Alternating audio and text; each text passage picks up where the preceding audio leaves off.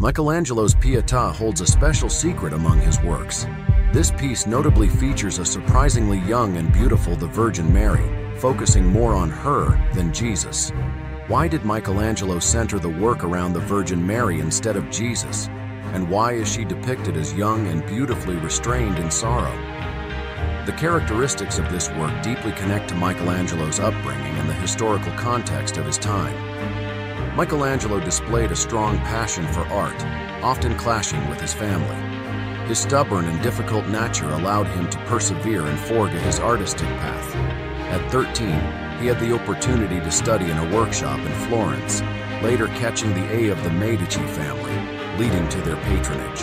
This period marked significant growth as an artist, gaining vast knowledge in classical literature, philosophy, and ancient Greek and Roman art. Supported by the Medici, Michelangelo also studied anatomy, about bones, veins, and the principles of the human body. This knowledge added sophistication to his work. The Pietà is renowned even today due to its near-perfect delicacy, right down to the expressions of the skin. His approach to carving from a single marble block was common, but his belief was philosophical, envisioning Jesus and Mary already existing within the marble, waiting to be freed, bringing life to the figures within the statue. Returning to the initial questions, why focus on the Virgin Mary instead of Jesus in the work? The work depicts the Virgin Mary holding Jesus after his death. The proportions of the two figures are intentionally disproportionate. This comes from a concern for a more natural approach to Mary's embrace of a fully grown man. The secret to this work is found in Michelangelo's unique religious perspective. In contrast to the proportions of the Virgin Mary's composition from the front, it can also be interpreted as a view of God from above. With this new perspective, we can see that the work is overwhelmingly centered on Jesus. During the Renaissance, artists began to reject the unrealistic forms seen in medieval art and adopt a more naturalistic approach.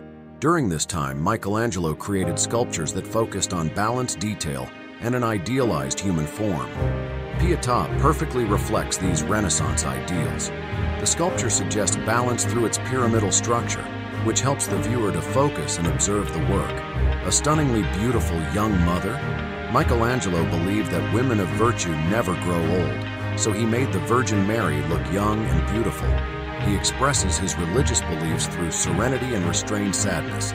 Pieta is a unique sculpture that successfully combines Renaissance ideals with Gothic motifs, depicting a young Virgin Mary to represent the technical side of the Holy Trinity, which consists of the Father, the Son, Jesus, and the Holy Spirit.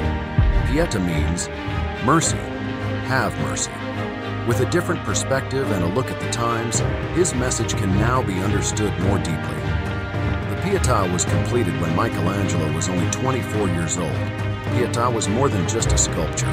It may have been his youthful passion that keeps us connected to his time.